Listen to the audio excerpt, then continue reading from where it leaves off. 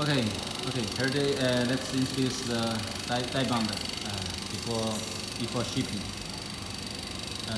First we introduce the configuration.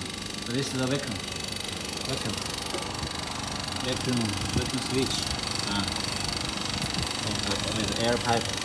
Yeah, this is vacuum air. This is the air. Air connected to the air source, and this is the power. Power here. We need to connect the power for the die bonder and the power for the vacuum. And this is the vacuum on. Vacuum in. And the switch.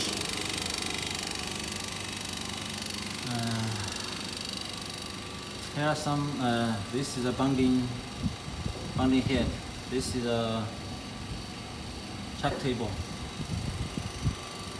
This is the work table. This is the air. This is the air blow pressure. Air blow means normally this is a vacuum suck for suck air. But sometimes we need to air blow. Later I will show.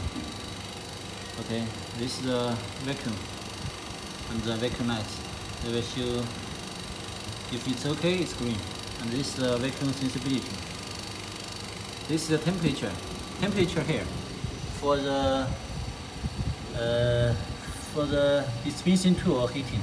Heat the dispensing tool. This is used in some hard epoxy. Normally we will not use the temperature. You can see here. Here is the temperature switch on and off. This is start button, and this is the wafer chuck cylinder on and off. This one for this chuck table no need. But for this one we can see here the two air pipe. We have disassembled because this wafer no need, but this one need. This is optional. Our customer optional. This one you can see here. This is a cylinder.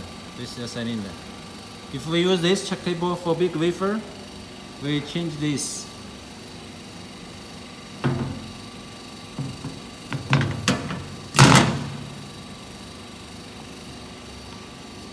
We change this here and insert the air pipe to the cylinder.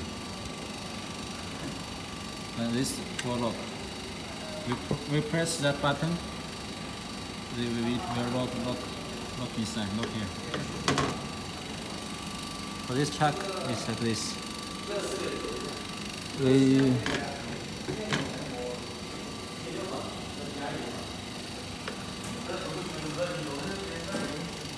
We can disassemble here later. Okay, this is the back side. And this is the nano guide. We use nano guide. This is the most advantage guide in the world. Nano guide. This is a sensor, home sensor for the wire. Okay, you can see here. There are to adjust the dispensing position. This is adjust the up and down. This is lock. If we lock tight, this part will not move. But after we loosen, we can adjust the height. Okay, this is camera. We can see here. This is also for tight and loose. And turn this to adjust the position. Adjust the camera position. This is left and right. This is back and front. This is up and down. Also, it's the same here. And this is a picking tool. We are assembling. Sometimes when we change, we need to get this pipe off. This is the screw for lock the tools. This is the ejector. This is the reefer. This is the ejector inside. This is the injector cover. When we pick, the ejector will goes out by motor. Inside there's the motor. And the motor.